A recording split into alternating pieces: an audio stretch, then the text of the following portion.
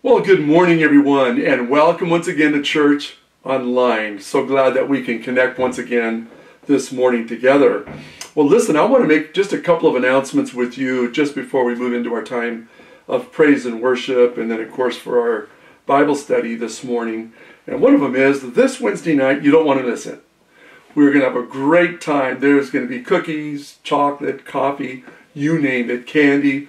We're going to have a great time. We're all combining together, boys and girls and adults, in the sanctuary for a time of special music.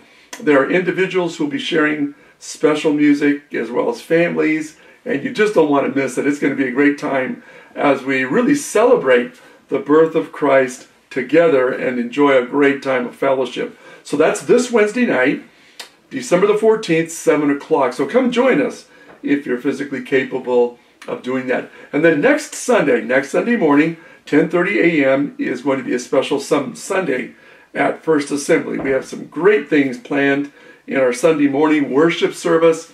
And then the boys and girls have some great things happening, and they're being visited by Santa and Mrs. Claus, who will be sharing one of the greatest stories ever told. That's ever hit their ears, and they don't want to miss it. It's the story of Jesus and who he is and who it was that actually came at Christmas time. And so they don't want to miss that. It's going to be a great time. Every boy, every girl will be receiving a gift from Santa and Mrs. Claus. And again, they'll be hearing the Christmas story. So that's going to be a great time together. And then I want to make sure that you mark this down. On Christmas Sunday, December 25th, our service will be at 10 a.m., not 10:30, the time we usually meet together, but 10 a.m. 10 a.m. on December 25th, we'll be gathering together in the sanctuary, all combined together, for one great service celebrating the birth of Christ. And then I just want to let you know that we have our annual foundational 21 days of prayer and fasting happening in January. It will take place from January the 8th through the 28th. 21 days of prayer and fasting. I want to just ask you to come and join us and be a part of this all-church 21 days of prayer and fasting. Our theme for our fasting and prayer time 2023 is Fresh Wind, Fresh Fire. And that's not only our theme for our prayer and fasting time, but it's going to also be our theme for all of 2023. And so, you guessed it, we're anticipating just a great year at First Assembly, inviting the Holy Spirit to come and join us and help us each and every Sunday, each and every day of every week in 2023. So come and join us for a time of praise and worship on Wednesday, next Sunday, and then join us for our prayer and fasting in January. There'll be some great information that'll be on our website to help you. Some resources in case you've never fasted before. There'll be some helps there, as also some resources. So I want to let you know about that just before we come to the Lord and turn our hearts to him in praise and worship just before the message this morning. Let's worship the Lord together. I love you, Lord. Oh, your mercy never fails me. In all my days, I am held in your hands. From the moment that I wake up until I lay my head, I will sing of the goodness of God. Sing it again. I love you, Lord. I love you, Lord. Oh, your mercy never fails me. In all my days, I've been held in your hands. From the moment that I wake up until I lay my head, I will sing of the goodness of God. We sing this out all my life. All my life you have been faithful. All my life you have been so, so good. With every breath that I am able, I will sing of the goodness of God.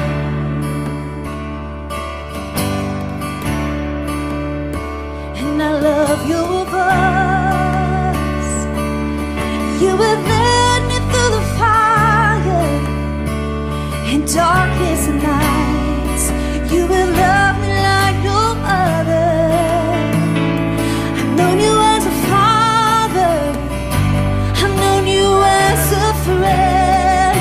And I will sing of the goodness of God. All my life you have been faithful. Yes, you have. All my life you have been so, so good. With every breath that I am able, I will sing of the goodness of God. All my life we sing. And all my life you have been faithful. Yes, you have. All my life you have been so, so good. With every breath that I am able, I will sing of the goodness of God. Sing of your goodness. Yes, we will sing of your goodness. And your goodness is running after, it's running after me. Your goodness is running after, it's running after me. With my life laid down, I surrender now. I give you everything. Your goodness is running after, it's running after me. You'll see it again, your goodness. And your goodness is running after, it's running after me. I believe. And your goodness is running after, it's running after me. With my life laid down, I surrender now. I give you everything. Your goodness is running after, it's running after me. Your goodness, oh yes. Your goodness is running after, it's running after me. All my life, Lord. Your goodness is running after, it's running after me. With my life laid down, I surrender now. I give you everything. Your goodness is running after, it's running after me. Oh yes, oh yes, oh yes. And all my life you have been faithful. Yes, Father. All my life you have been so, so good. With every breath that I am I will sing of the goodness of God. I will sing, I will sing of the goodness of God. Oh, and I will sing of the goodness of God.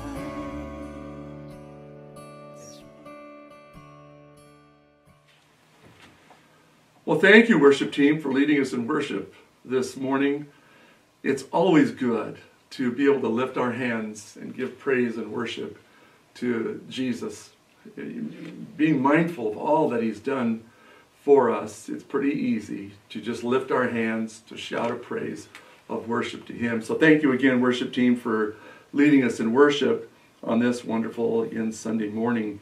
I want to share this morning from Matthew chapter 2. If you have your Bible with you this morning, I'd invite you to open it up and let's look at Matthew chapter 2.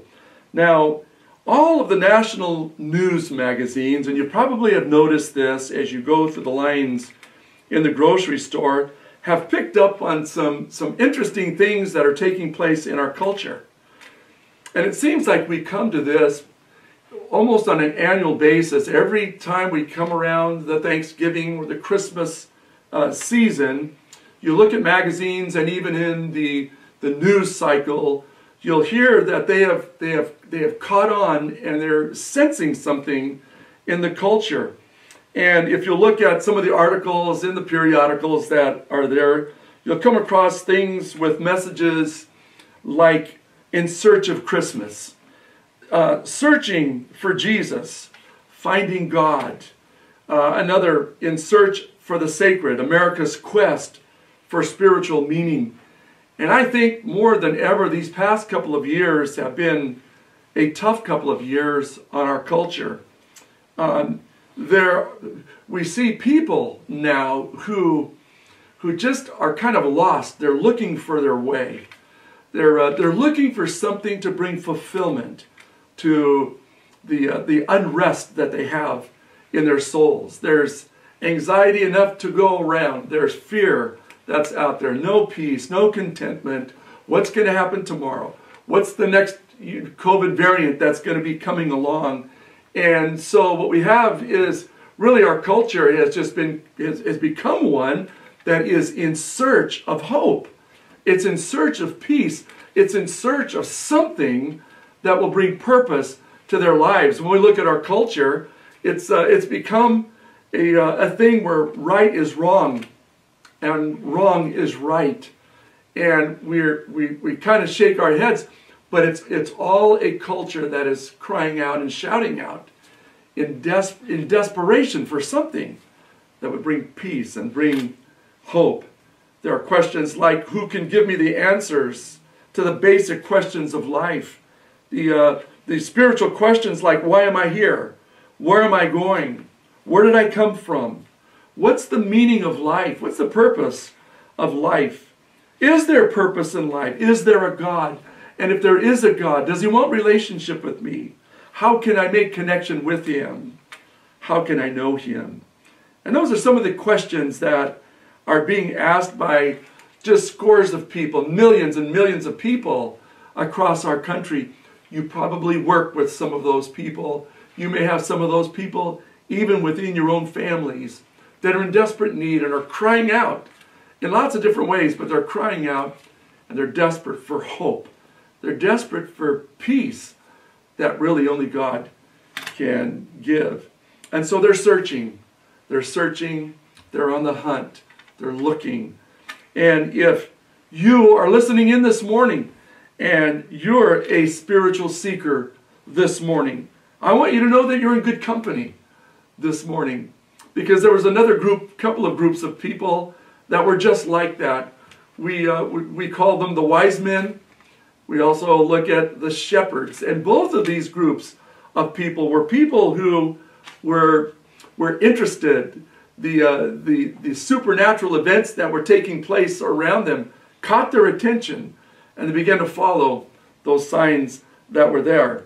So when we look at the wise men, it's when we see Christmas programs, you probably remember maybe a Christmas program that you were a part of when they're passing out the parts. Everybody wants to be the wise men because they're dressed with crowns and robes and all of these nice things. And then you look at the shepherds, and then, well, it's just like like a kimono that you put on, and you go out there with a head wrap. But the wise men were an interesting group of people. And so when we look at them in the scripture, the term that is given to them, we've heard of them as the three wise men, the three kings of Orient. But the scripture calls them, they were the Magi. And the Magi, and I think the best term for them, really, if we want to go back to the beginning of our time when we're looking at a title for a message, I think we can even call them the original Google seekers. The wise men were the original seekers. They were on the hunt. They were interested in something that would bring hope to them and peace to their souls.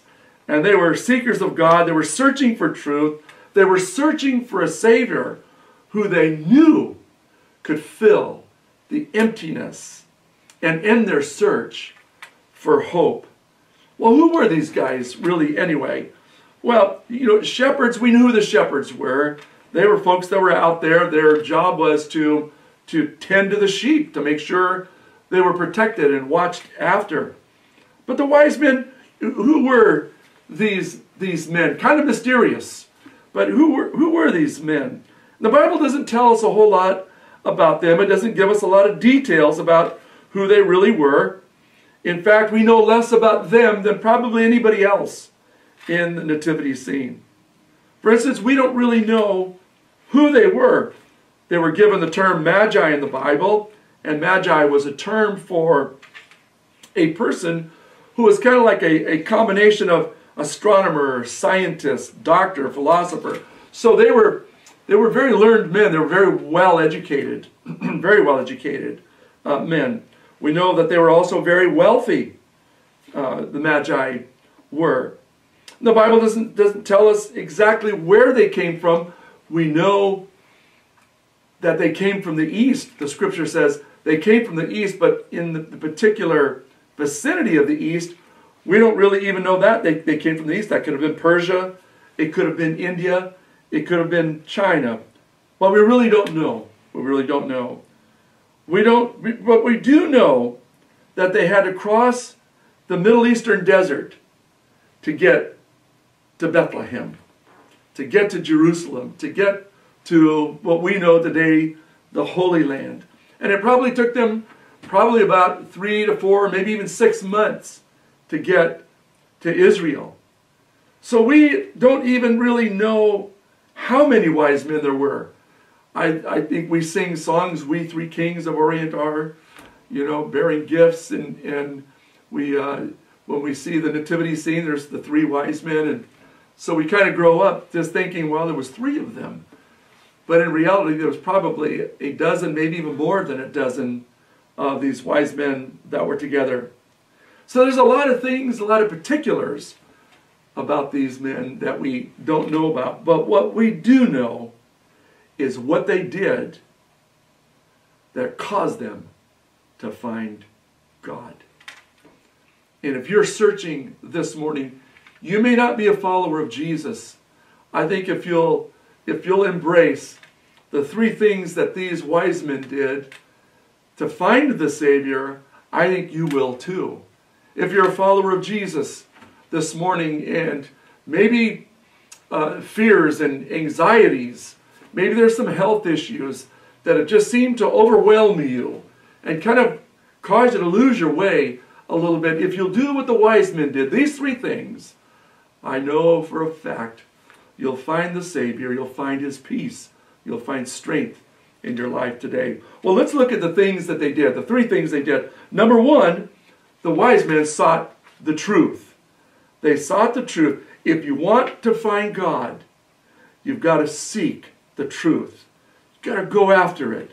Become a seeker. Take it serious. Hey, I need God. I want to know about God. And that's one thing we know about these wise men is they were diligent in their search for truth. They wanted answers for the questions that they had. And really that's what the wise men were. Matthew chapter 2, it shares the story of the wise men. It says this here. It says, after Jesus' birth, and again, it was probably some months after Jesus' birth by the time they arrived. It says, after Jesus' birth, wise men from the east arrived in Jerusalem. And they were asking this here, where is the child born to be king of the Jews? We've observed his star rising, and we have come to worship him. So notice in this passage of Scripture that there are 3 things that a person who is a genuine seeker, a genuine person who is searching for truth and searching for the answers in their lives. First of all, we see in this passage of Scripture that the genuine seekers, they kind of have an idea of what's happening around them. And the second thing is genuine seekers, they ask questions. What do you think this means? And What does this sign mean? Where is it? Where do you go with this here? What do we do? What direction do we go? And then the third thing they did was they did whatever it took. They did whatever it took to find the answer. So listen, friends, let's do whatever it takes to find the truth about why I'm here, about where I'm going. Is there a God? Does he care about me? Well, he does. But listen, full court press in going after it. So I think, I think about this really every year. Every year at Christmas time, it crosses my mind that it's ironic that Jesus was born, when he was born, the religious center of the world, the religious educational system of the world was in Jerusalem. Now Jerusalem was only 6 miles away from Bethlehem, and I'd known that it was close, but when Terry and I went on the Holy Land trip several years ago, we were in Jerusalem, and that day we were going to visit Bethlehem. Our hotel was in Jerusalem, and so we got on the touring bus and we headed out for Bethlehem, and I was just absolutely blown away at how close it really was. So once again, all of the religious scholarship of the world at that time was concentrated right there in Jerusalem. And they're only 6 miles away from where Jesus was born. But listen, not one of them that we know of from the scripture, not one of those leaders went 6 miles to search for Jesus. You see, these wise men that came, there's nothing that indicates that they were believers. They were probably pagans that coming from a foreign country, but they were genuine in seeking for the Savior, the King of the Jews. And so because of that, guess what happened to them? They found the Lord Jesus Christ. See, the problem with many of us today is that we want to know the truth, but we don't want to make time to find it. We all want to know God and have deep relationship with God, but we don't want to take the time to find him. And it's tragic, really, for us to go through life without cementing a relationship that's being offered to us by God and seeking him. See, God created every single one of us. Every one of us, he created with a soul that is like a vacuum that can never be filled, and nothing can fill it but the presence and the person of Jesus Christ. Not money, not fame, not pleasure, not having all kinds of wonderful things. Only God can fill the God-shaped emptiness that's in us. He's the only one that can fill that void. And that's what these wise men were searching for. And perhaps it's what you're searching for this morning, is God's peace and God's comfort, and he'll bring it to you. Jeremiah chapter 29:13 says this here. It says, when you search for me with all of your heart, he said, you will find me. You will find me if you search for me with all of your heart. Listen, God is interested in relationship with you. I think that's the message of Christmas this morning, is God is interested in having a relationship with you. He's interested in filling the emptiness. He's interested in pushing aside and wiping out fears and anxieties that may be haunting you this morning. He's come. He has sent Jesus to be the answer to all those things. Search, seek, look to him.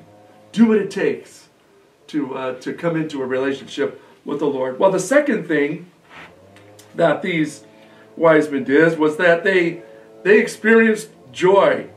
Enjoy the fact that God has already taken the first step, hoping that you, in response, would come to him. And the way he does that is he gives us signs. He reveals himself in so many different ways, but he gives a sign. He gives you a sign. He gives you a clue. He gives you a trail marking to let you know you're on the right track. You're going in the right direction. You know, Sammy and Nate and myself, the two boys, periodically will do a backpack trip. It's usually the Eastern Sierras or in the Yosemite wilderness area. And so, you know, we'll throw our packs on and all, and we'll start to head up toward Little Yosemite Valley, our ultimate goal for reaching Half Dome. But we'll start heading out, and the trailhead from Happy Isles Trailhead from the valley floor, it takes you up toward the Mist Trail. You're there right there at Vernal Falls, and then there's the Mist Trail, and you're thinking, man, I don't want to go up that kind of a grade and all those stairs with 35, 40 pounds on your back and your backpack. And so you've heard that, listen, there are some switchbacks that make it a lot easier. And so you're looking for these signs, and sure enough, you get to that place, and there they are. There are those signs that give you direction. And there's nothing like them. And then sometimes you'll be on the trail, and it may get a little obscure. But man, it's so good when you come across another sign that says, listen, 2.3 miles to go. And you'll keep going. All of a sudden, you'll see another sign, 1.2 miles to Little Yosemite Valley. And you get all excited and go, oh, we're on the right track. And in the wise man's case, their travel guide, their travel signs was a star. And it was a special star. It wasn't a mere normal star. A lot of people think that maybe the star was some kind of a comet or a supernova or asteroid. Nobody really knows but what exactly it looked like. But we do know this here. It was a star. It was a sign. And that star gave them guidance and gave them direction to where Jesus was. And he does that for each and every one of us. Because he loves us, he'll put a star, he'll put a sign in your life. That sign might be a book that you've read, a person that you know, an experience, a TV show, a movie. It might be an event, a church service that you have been to. It might be a Christian husband or a Christian wife or a Christian parent, a Christian brother or a Christian sister. But we just know this here. If you are searching for the Savior, he won't leave you without a traveling guide. He brings these people into our lives so we can see where he wants us to be headed. And that is into a relationship with him. Well, the third thing that we see with these wise men was their reaction. Their reaction. There are three possible reactions when God starts to guide your life and you start to realize, maybe this is God speaking to me. Maybe this is God who is giving me direction. And when we recognize that it may be a book, it might be a person, it might be a sermon that we have heard, but when we give attention to it, what's our reaction? Our reaction can come out in one of three ways. One, you can react like Herod did. And Herod was fearful. When you find this baby, let me know. Let me know. He was fearful of Jesus. He was afraid of being guided by God. Or, second of all, you can react like the religious leaders did. They were indifferent. They were skeptical. They were apathetic. They didn't get off their hands. They were 6 miles away from them. The Savior of the world was born. The Messiah, the one they had read about and studied about, 6 miles away. And yet they missed it because they were indifferent, they were apathetic. Or you can act like Herod, react like he did in fear. You can react like the religious community of that day, indifferent, apathetic, skeptical. Or you can react like the wise men did. And when they found the child, this is their reaction. They celebrated. They rejoiced. They experienced the joy of being led by God. Matthew chapter 2, verse number 10 says this here. And when they saw the star, they rejoiced exceedingly with great joy. Now that's an interesting word there, exceedingly, because if you look it up in the original language that the scripture was written here in the Greek, it literally means that they jumped up and down. They were ecstatic. They were excited. They were going crazy. They were so excited with what they had seen. The Bible says, and when they saw the star, they rejoiced exceedingly with great joy. Listen, if you're a believer today, you're a follower of Jesus Christ today, I want to challenge you during this Christmas season to thank God for the stars in your life. Those signposts, those people that may have led you to the Savior, those signs that God allowed you to see, those people that He put in your path, that book you may have read. Take time and say, thank you, Lord, for those signs. Thank you for the stars that you put in my life that helped me to find the Savior. Now listen, 2020 has been, or 2020, 2021, they've been difficult years. And I believe it's the end of 2019, 2020, 2021, where this pandemic has hit, and it's impacted probably everybody. It's impacted marriages. It's impacted our sons and daughters. It's impacted people with their health. Maybe you've had financial difficulties as a result of it. Maybe your goals and your dreams have been impacted as well. But listen, I want you to step back for just a minute. In the midst of all that stuff, listen, could it be that maybe in the midst of everything, there is a star and there is a sign that God has put in front of you to draw you to Himself? At Christmas time, and this is Christmas time, I have some really good news for you.